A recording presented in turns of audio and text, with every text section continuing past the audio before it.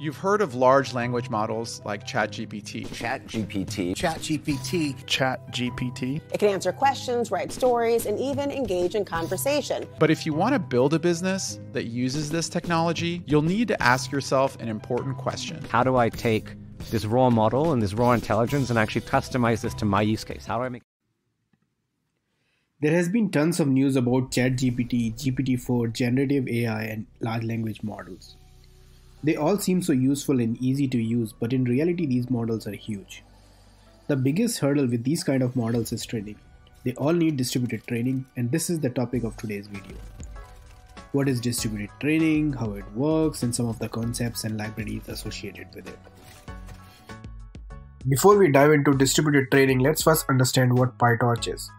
PyTorch is an open source machine learning framework that is primarily used for developing and training deep neural networks. It was developed by Facebook's Fair team. PyTorch allows developers to create and manipulate tensors. It also provides automatic differentiation pool called Autograd engine, which enables the calculation of gradients automatically, making it easier to train complex neural networks. Though Autograd is beyond the scope of this video, but we can still get an overview of what Autograd is because it's an important feature of PyTorch. The Autograd feature of PyTorch is a large part of what makes PyTorch a fast and flexible framework for building deep learning projects. It does this by easing the computation of the partial derivatives, also called gradients, that drive backpropagation-based learning. I'm not going to belabor the math here, although if you'd like a refresher, go ahead and download the notebook and follow along in detail. The important concept here is that when we're training our model, we compute a loss function, which tells us how far our model's prediction is from the ideal. We then need to find the partial derivatives of the loss function with respect to the model's learning weights. These derivatives tell us in what direction we have to adjust the weights in order to minimize the loss. This involves the iterative application of the chain rule of differential calculus over every path through the computation. Autograd makes this computation faster by tracing your computation at runtime. Every output tensor from your model's computation carries with it a history of the operations that led to it. This history allows the rapid computation of derivatives over the graph, all the way back to your model's learning weights. In addition, because this history is gathered at runtime, you'll get the correct derivatives even if your model has a dynamic structure with decision branches and loops. This offers a lot of flexibility over tools that depend on analysis of a static computation graph. That was a good overview of Autograd. You can watch the full video from the link in the description. Jumping back to PyTorch Distributed. So PyTorch Distributed generally comes in places or in applications where you have deep learning models that needs to be trained. And these models are very huge, something like large language model where GPT-4 or GPT-3, which are trained on billions of parameters, or image models like UNet or some other image models. So there is a way to train those big, huge models in distributed computing. And that's what we're going to look at in this video. Distributed training, there are two popular paradigms. The first one is data parallelism, where it wants to solve the problem where the data is too large and we need to have multiple resources to process those data in parallel. In this case, usually there will be multiple models. Sometimes we have one model replica per device, and then those model replicas will be synchronized across different devices. And for the model parallelism, it's trying to solve the problem where the model is too large and it does not fit in one device or one server, so that you will have to partition your model or shard your model into multiple shards and then put a different shard on a different device or a different server, so that you can host larger models. The PyTorch distributed package offers features for both data parallel and model parallel. And you can also combine these features to build hybrid parallel applications. This deck here shows a very high-level view of the PyTorch distributed package. In the first layer, there are APIs. We have distributed data parallel, or DDP, and also an RPC package. And underneath that, we have collective communications and peer-to-peer communications. Peer-to-peer communications, I think it's common where you have a caller and a callee, sender and receiver. But for the collective communication, it's this is more popular in the data parallel training. In this case, where you have multiple peers or processes wants to join the same communication operation. For example, say each process has a different number, and then maybe you have 10 processes, and then maybe you want to compute the average across all those different numbers. So to do that, you can use the collective communication. where all the 10 processes are going to join the same collective communication and providing their individual number as the input and getting the average as the output from the collective communication. So those are two different communication patterns we use in a distributed package. And underneath that, you can also choose from different options, communication backend options or third-party options. For collectives, there are Nico. Nico is NVIDIA's collective communication library, or MPI or Glue. And for peer-to-peer communication, you can choose TensorPipe or Process Group or Thrift. In today's talk, we will mainly focus on the API layer. Basically, I'm going to go through the details of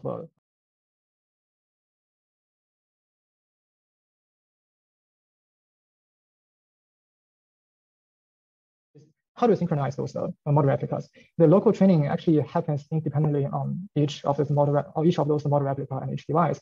They are going to process their different input splits, so they are going to have different gradients. And the DDP feature is responsible for synchronizing those model replicas. And there are different options to do that. One option is that we can do the synchronization in the backward pass, where whenever a gradient is ready in one process, we kick off a communication, a collective communication, so that we get a global average on that gradient and put that gradient value, the average gradient value, back to the Autograd field. And another option is that we can also do the communication in the optimized stack, meaning that we wait for all the gradients are ready, and then we can do the gradient communication or average in one shot, or we can also wait even for the gradients to be applied to the model, and then we do the model averaging in one shot. So those are two options. While distributed data parallel has become very popular, it takes more GPU memory than it needs because the model weights and optimizer states are replicated across all DDP workers. Recently, Facebook introduced FullyShardedDataParallel, FSDP, a faster AI training with fewer GPUs. In standard data parallel training methods, a copy of the model is present on each GPU and a sequence of forward and backward passes are evaluated on only a shard of the data. After these local computations, the parameters and optimizers for each local process are shared with the other GPUs in order to calculate the global weight update. In fully sharded data parallel, only a shard of the model is present on a GPU. Then locally, all weights are gathered from other GPUs by means of an all-gather step to calculate the forward pass. This gathering of weight is then performed again before the backward pass. After that backward pass, the gradients are averaged and sharded across the GPUs by means of a reduced scatter step, which allows GPUs to update its local weight shard.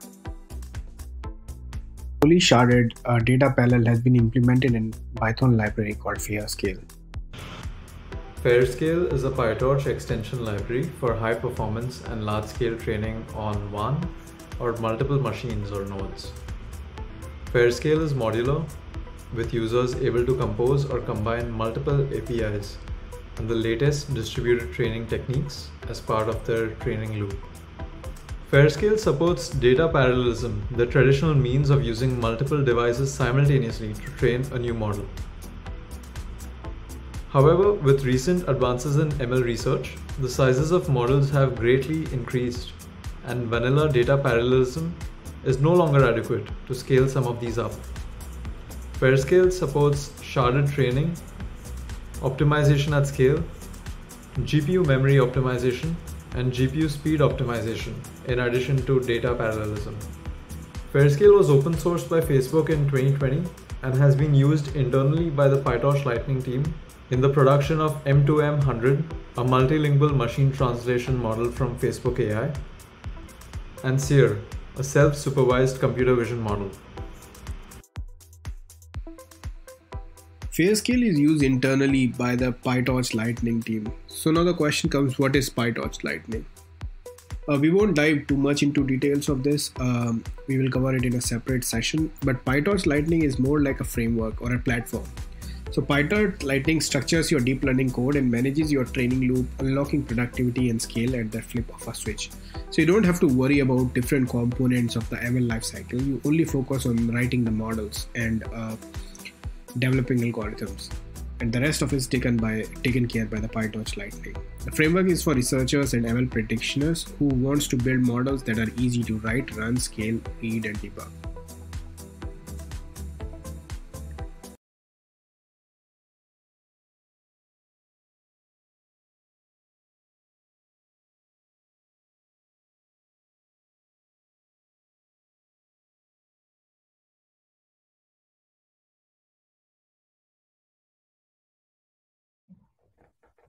As mentioned in the beginning of the talk, the distributed model parallel training tries to address the problem that, sorry, let me enlarge my slides a bit. Try to address the problem that the model is too large, that's not fitting one device or one machine, so that we need to partition a sharded model and put a different shard on different device or different machine. And RPC is one solution to achieve that. There are also other solutions. The RPC try to solve that problem by providing three main features. The first one is a remote execution, where you can run arbitrary user functions or modules remotely. And this is what you can expect from any RPC system. And the second feature is a remote reference. It allows you to access and reference and share a remote data object without actually fetching back the actual data in that object. So you can view this as a distributed share pointer, and it will also do automatic reference counting for you. And the third main feature is a distributed autograd. When we talk about, in the first slide in DDP, we went through the code sample and I mentioned that there's Autograd engine involved in the forward and backward pass. And the problem with the Autograd engine is that the Autograd engine is a per process concept. So when we are trying to go beyond the process boundary or machine boundary, the Autograd engine won't scale in that way. If you call the backward on the loss in the last state process, it won't automatically reach out to the other participating processes and compute gradients for you. So the distributed autograd is trying to cover that gap. It has its own ways to stitch together the local autograd graphs and also coordinate multiple local autograd engines. Let's dive a little deeper into this. Let's talk about pipeline parallelism. So training large models can lead to out of memory when the size of the model is too large for a single GPU. To train such a large model, layers can be pipelined across different GPU devices, as described in GPipe. So GPipe is a paper from Google that talks about pipeline parallelism. You can see the link in the description for more details. GPipe first shards the model across different devices where each device hosts a shard of the model. A shard can be a single layer or a series of layers. However, GPipe splits a mini batch of data into micro batches and feeds it into the device hosting the first shard. The layers on each device process these micro batches and it sends the output to the following shard device. In the meantime, it is ready to process the micro batch from the previous shard device. By pipelining the input in this way, GPipe is able to reduce the idle time of the devices and thereby reducing the idle time of the GPUs.